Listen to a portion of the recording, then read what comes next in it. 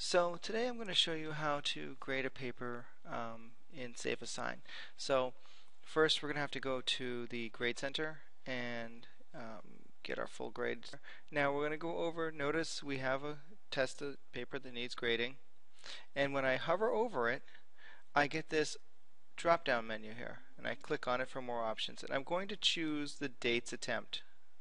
Okay, this will bring up my report, okay, where I can see that it matches 100% of a paper because I just grabbed it right off the internet, and I can see my report. But what I want to really do is I want to look at the file and I want to submit information back to the person.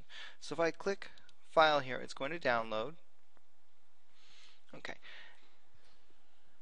so I have my paper and it's opened up in Word, and now what I'm going to do is I'm going to go to the review tab. Now the review tab allows me to do certain things. I can track changes that I make to it, the paper. I can, which is one of the things I'm going to show you, and the other thing that I'm going to show you is inking. Okay, and inking allows you to actually write on the paper. So we'll start with tracking changes. So if I click track changes, now anything changes I make are going to actually show up, and it's going to be noted. So I'm going to go to my home section. I'm going to make my text red just so that when I type in it's going to show up as a red top here, and I'm going to say need main idea. I'll just highlight something and say highlight this.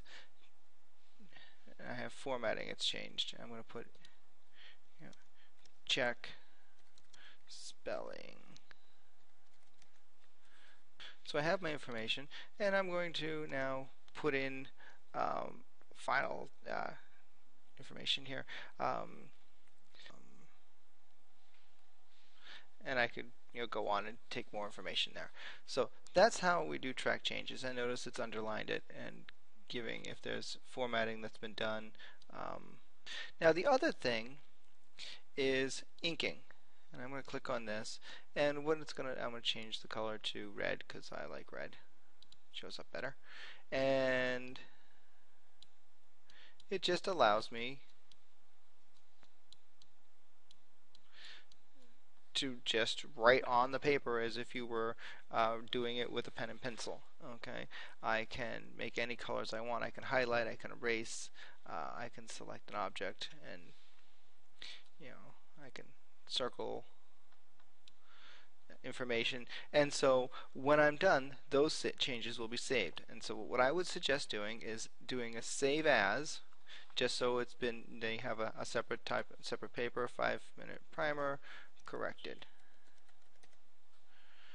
Okay, and save it to your desktop,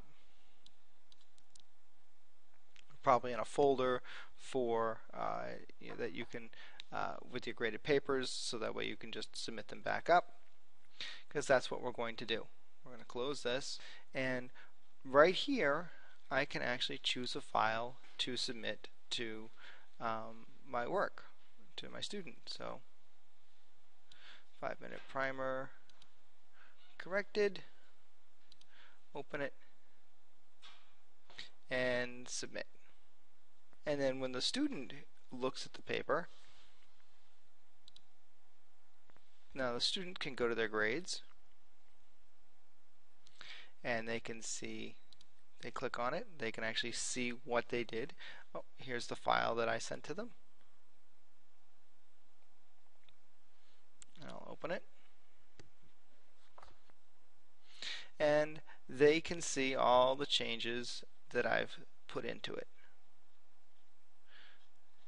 So their paper now has the exact same pieces of information that I just sent to them. So that's how you can use Word to make edits to the student's paper, and then they have to then they have their own version that they can fix. So